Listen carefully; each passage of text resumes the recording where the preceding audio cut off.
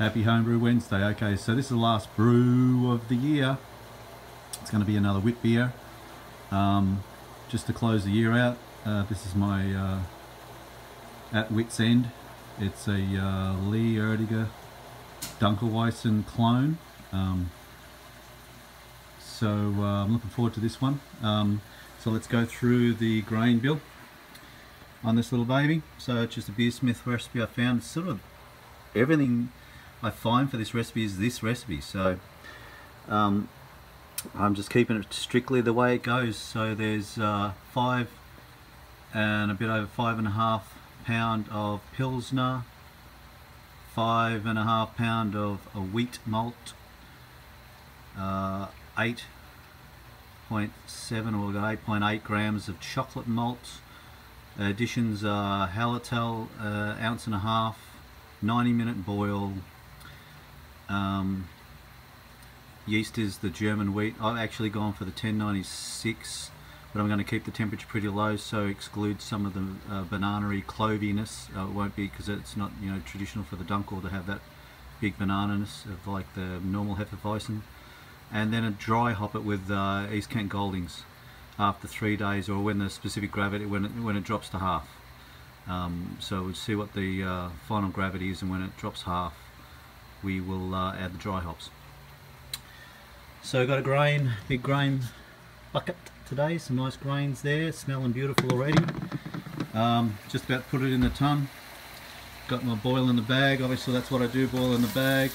Water's recirculating in there, coming up to temperature now, just running through the ink bird. Marvellous little voice. You can notice I got a different pump this brew. I upgraded, got the Keg King $80 pump, so it's with the stainless steel front on the end of it, so, and just normal hookup that I do for the little one as well. I'll just put another gauge in the front, another valve to restrict the flow. With the magnetic driven ones, it doesn't matter if you restrict the flow, it's not going to burn the motor out, which is good. And yeah, got a plate chiller too. So we've got a Duda Diesel 20 plate, 18 inch I think it is. It's a big 18 inch, but yeah, it looks good. So I'm I did a little road test on it, see how efficient it was. It works beautiful. I should be able to do it in one pass, especially at the moment in Seattle. It's freezing. And didn't get an inline thermostat.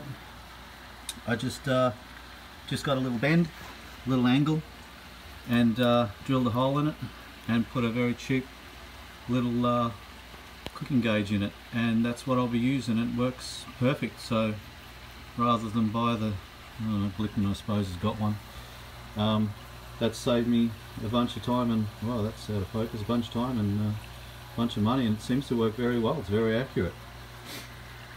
So got my additions ready to go.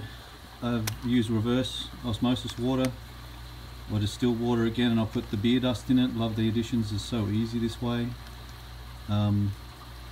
pH, so I'll be running the 5.2 pH. Some yeast nutrients at the end. Got some Hallertau at the start of the boil, and this is from the dry hop, so you won't worry about that. No flock tablet or anything like that to clear, or gelatin. I'm gonna just, I like it cloudy. It's not going to be really dark, this one, like the other Dunkel I did. So yeah, I want it a little bit cloudier and a bit lighter brown. Alright, I will see you when I mash them. Okay, we are mashed in. So now what we're going to do is add the 5.2 pH. It's 2 teaspoons per 5 gallons. So 1.5. Got 8 gallons in there, by the way, actually 8.5 gallons in there.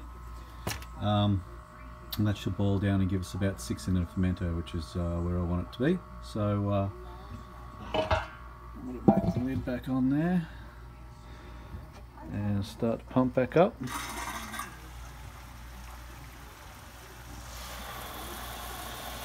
she goes, and away we go. Beautiful. Okay, and then I'll leave it run for 5 minutes, and then I like to take a pH reading.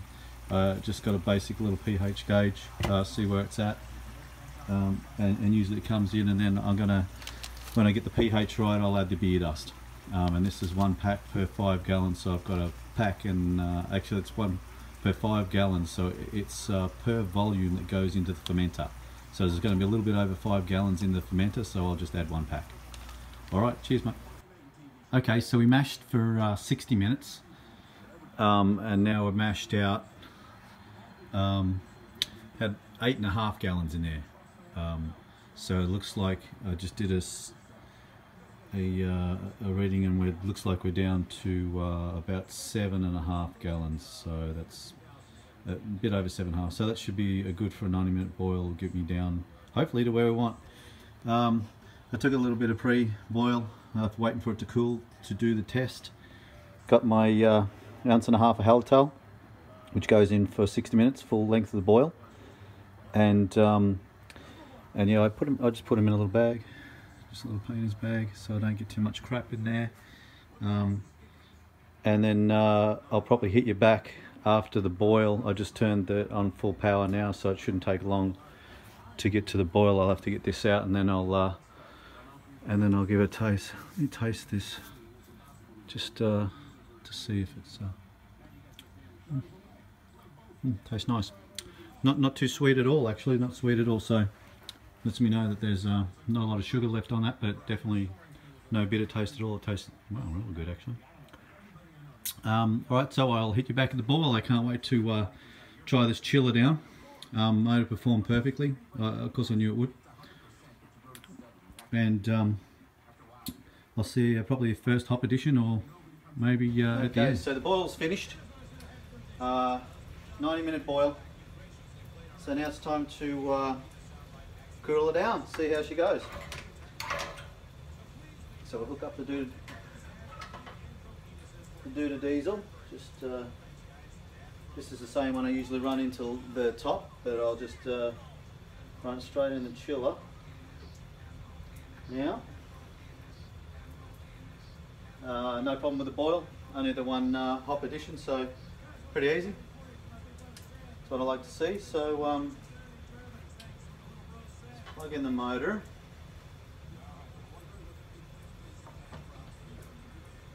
Still works, that's good. And now what we're going to do is slowly get our rate going. So I'll bring you over and see if we can. So the boil's finished. It went fine. Checked the quantity, and I've ended up with a bit over 6 gallons, but the hot bag's still in there. So that's going to bring the volume down. I'll start to drain that in 2 secs. So we'll crack it open a little bit, the valve. Okay, and then start this much, a bit slow. We'll go slow to start until it comes through, and then hopefully it's going to come through okay. Just going to turn that around. Okay, so I've restricted the flow of the water a lot, and I've got the temperature coming back up. And now what we'll do is we'll just play with the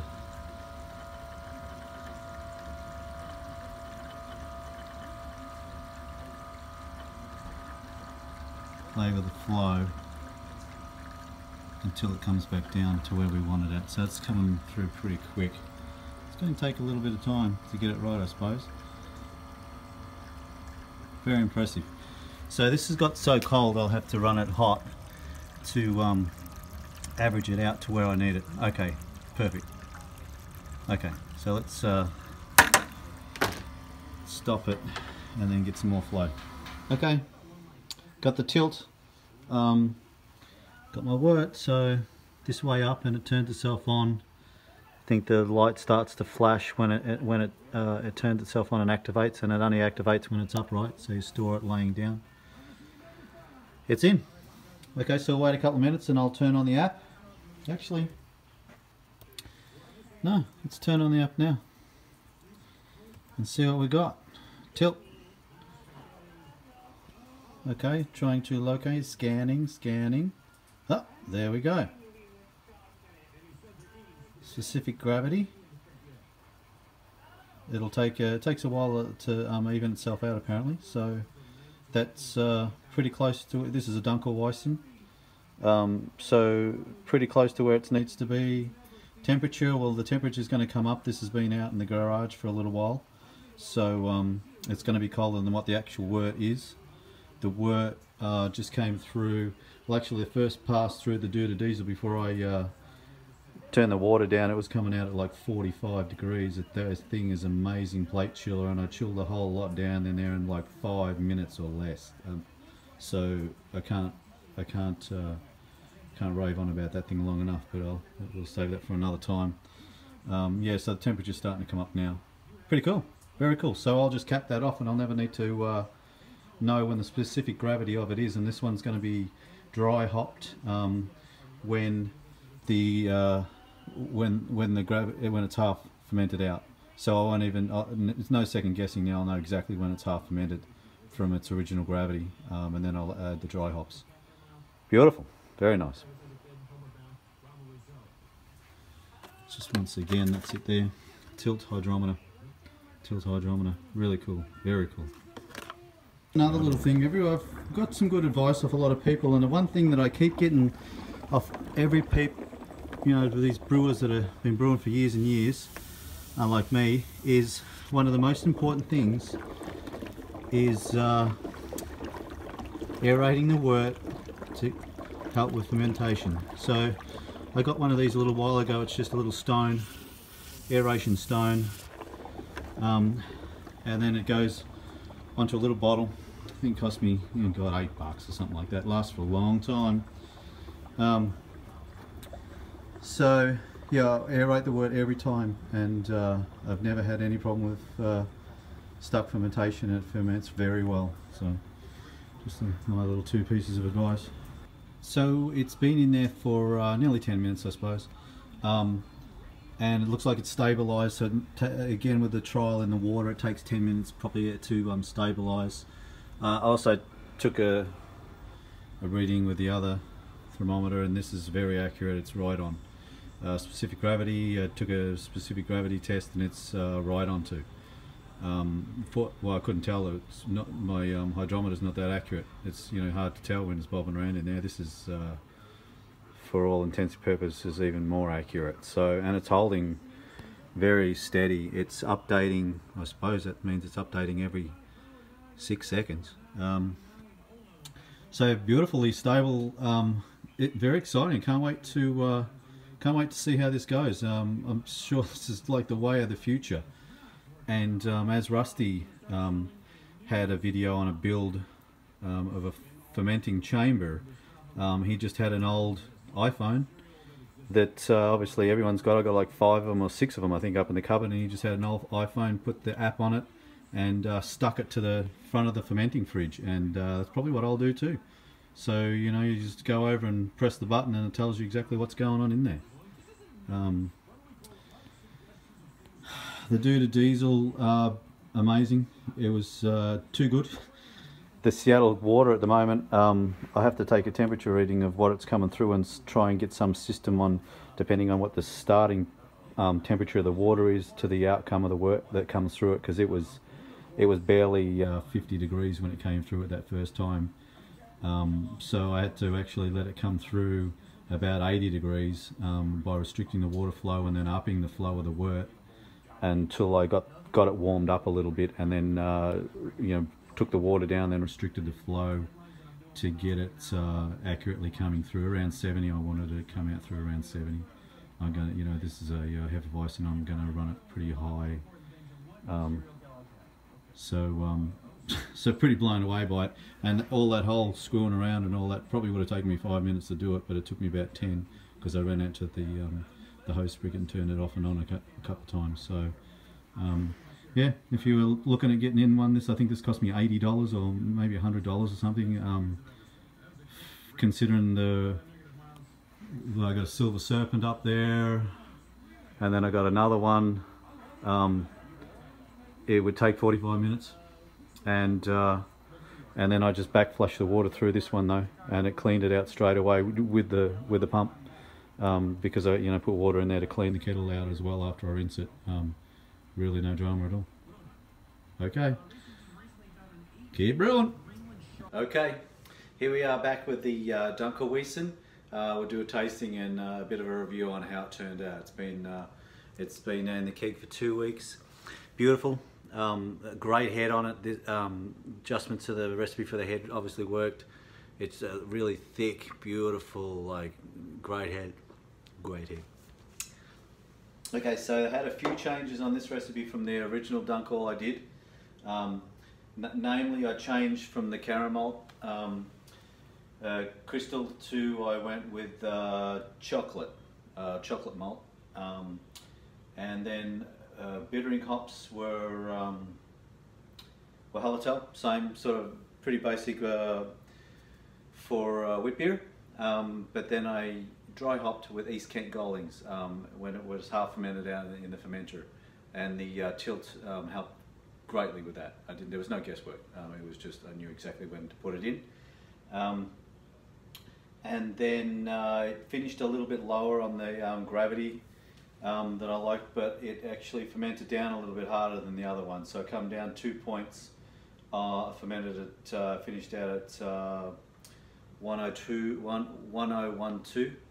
but it started just on 1050. So smell-wise, it's like definitely got a more of a chocolatey, malty smell from the grains, rather than the other one. I had a little bit of a burnt-er smell, and the other one I think I fermented a little bit higher. It had more of that banana-y clove smell. This one has got more of a sweeter, biscuity, still a little bit of a backbone of that sickly banana-y smell, but definitely a little bit better smell, I think, as well. So let's dive in. Let's give it a go.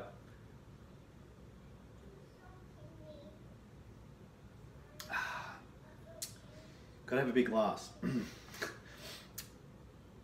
So immediately what I'm getting is a great true Dunkel flavour. Not high on the banana, not high on the clovey spice, but it's definitely got that that backbone to the yeast.